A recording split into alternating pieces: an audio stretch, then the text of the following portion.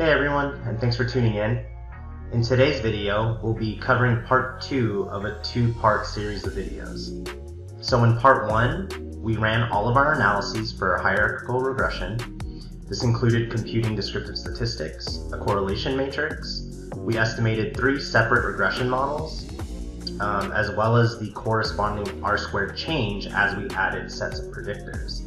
So remember, we estimated 3 regression models, and then in between estimating regression model 1 and model 2, we computed the R-squared change to see if adding another set of predictors would contribute a significant portion of variance explained and why.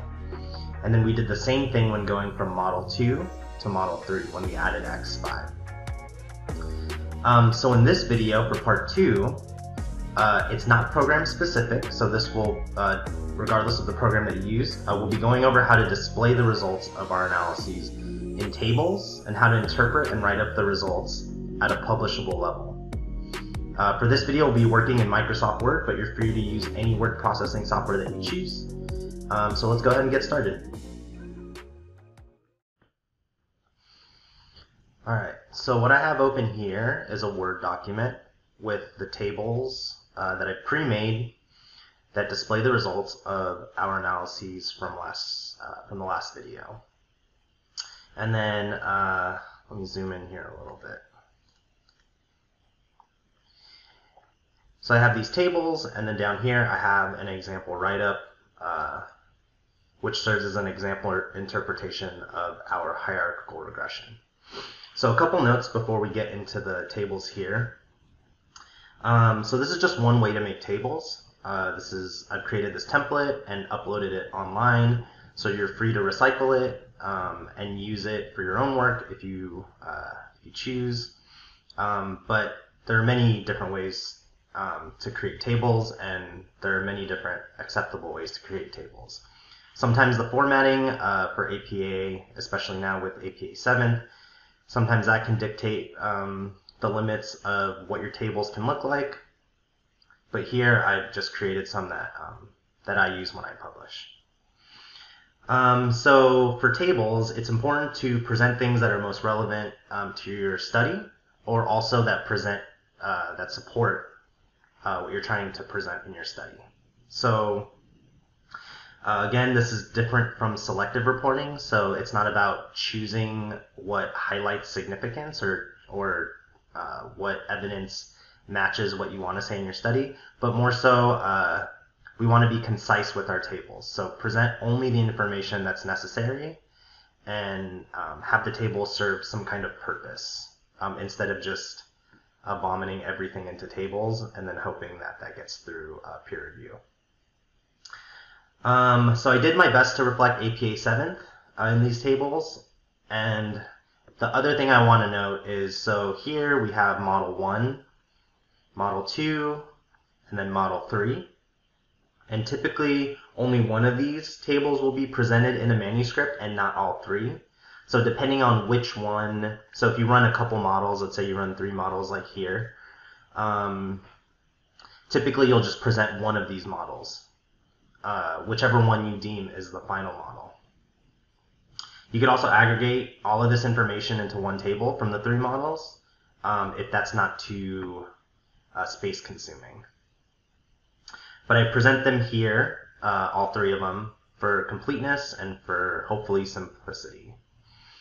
Okay, so let's go ahead and get into what these tables are. So I have table 1, and these are my descriptive statistics.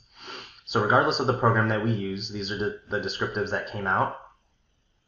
And so I just have variable, sample size, mean, standard deviation, the minimum, and the maximum. In my experience, people typically don't report descriptive statistics, and that's fine, but sometimes I'll include these just for completeness. And for descriptive statistics, sometimes you might want to include skew and kurtosis to show what the empirical distribution, or what the observed distributions are of your variables.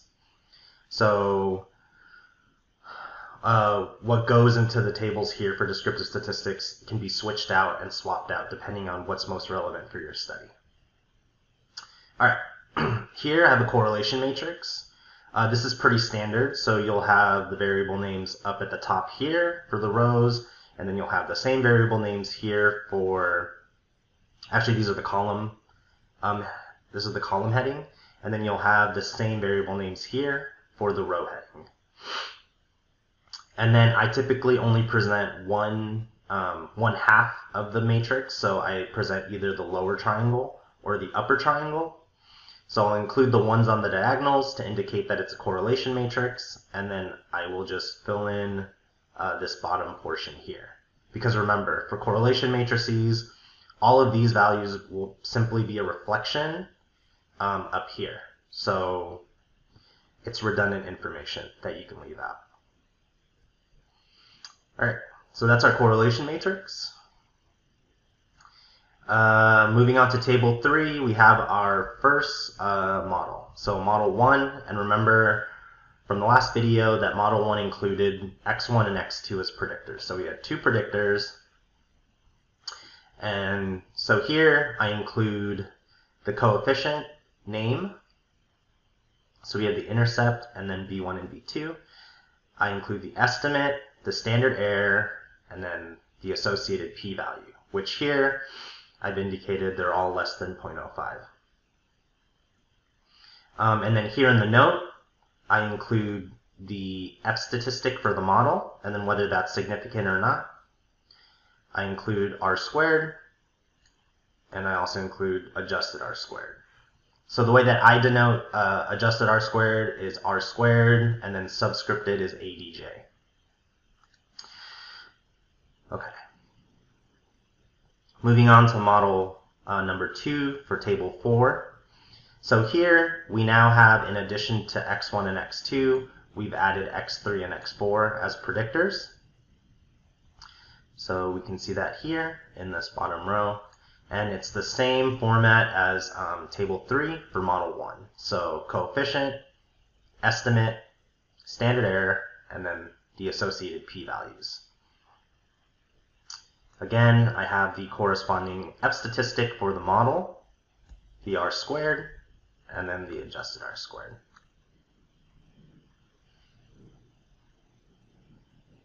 Okay, and then finally, our last table of coefficients, we have the final model, which is model 3. And in addition to x1 through x4, we've added x5 as a predictor. And so we can see that here in the last row. And then again, we have coefficient, estimate, standard error, and p-value. In the note, I've included the F statistic, R squared, and adjusted R squared.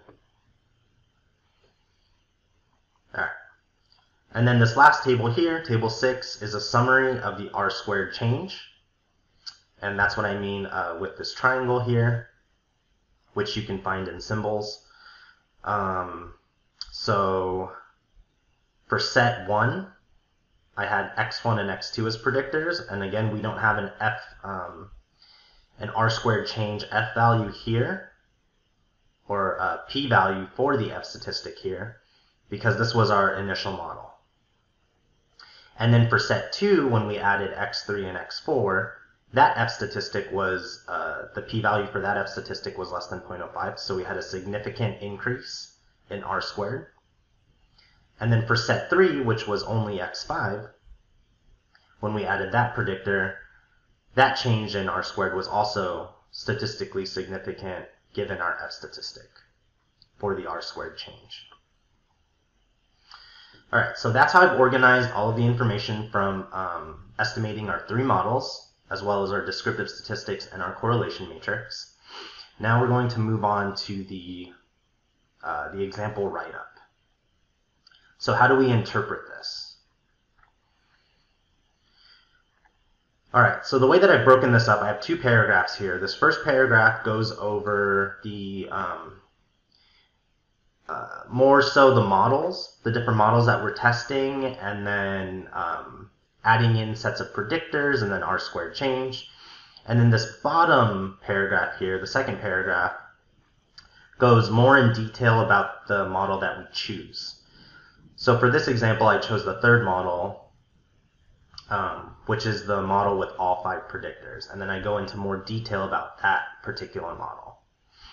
So you can think of it as kind of like the first paragraph is more general, and then the second paragraph is a little bit more specific regarding our final model. So this is how the interpretation goes. A hierarchical design was employed, which used 3 models. Model 1 predicted y from x1 and x2. 2, model 2 added x3 and x4. And 3, model 3 added x5. The model predicting y from x1 and x2 accounted for a significant amount of variance. So this is our model F and corresponding p-value. The addition of x3 and x4 significantly increased the variance accounted for in y. Now this F statistic, this is not the model F. This is the F test for R-squared change, which was significant, which indicates that there is a significant increase in variance accounted for in y from model 1 to model 2, where we added x3 and x4. Moving on to the next sentence, this new model did account for a significant amount of variance in y. So here, this is the model F for model 2. The final addition of x5 to the model led to another significant increase in variance accounted for in y. Again, this is the F statistic for the R-squared change, which again was significant. This third model did account for a significant amount of variance in y. And then again, this is the F statistic for the third model, which accounted for a significant amount of variance in y. Alright, so as you can see, it was kind of a sequential process where we started with our base model, model 1, with x1 and x2 as predictors. Then we added another set of predictors, x3 and x4, and that led to a significant increase in R-squared. And then finally, we added our third set, which consisted of x5, and that again led to a significant increase in R-squared. So that's why I'm choosing the third model as our final model, and that is the one that I will interpret down here in this second paragraph. So the final model included all 5 predictors, x1, x2, x3, x4, and x5.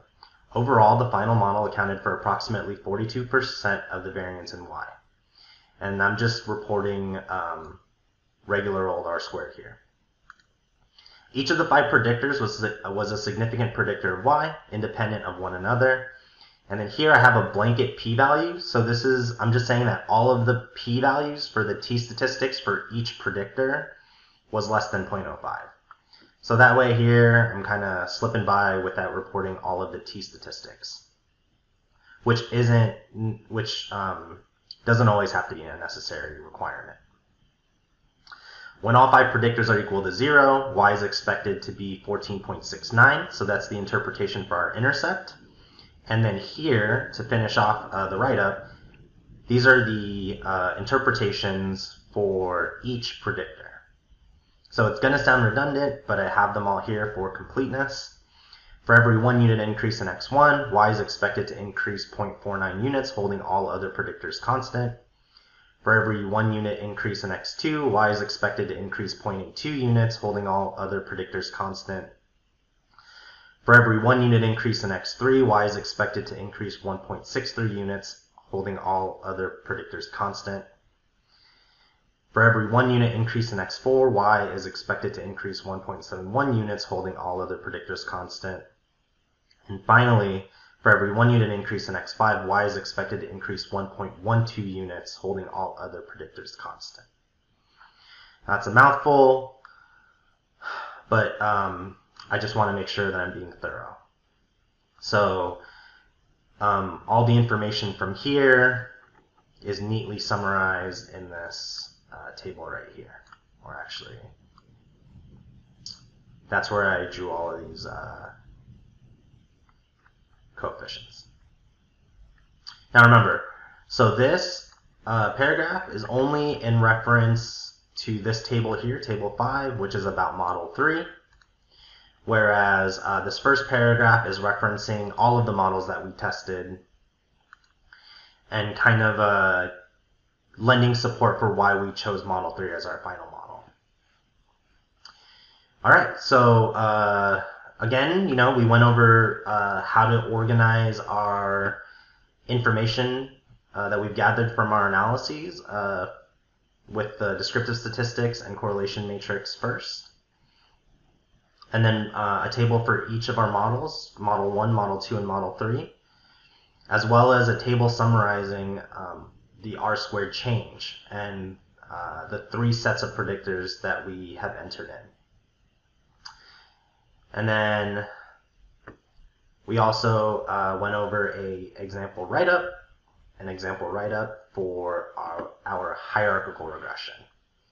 So with that concludes this video on write-up and tables for hierarchical regression.